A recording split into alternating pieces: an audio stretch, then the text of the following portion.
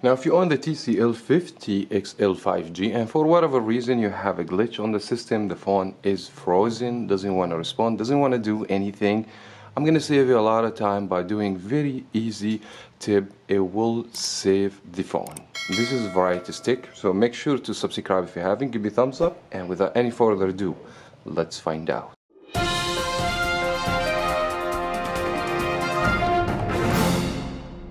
Now I can tell you from my experience with Google or Android devices that because when you go to Google Play Store and download the apps, Google Play Store has so many apps you put so many question marks on. This app caused to overuse the processor and the RAM, and the phone ended up with frozen screen, so the phone doesn't do anything.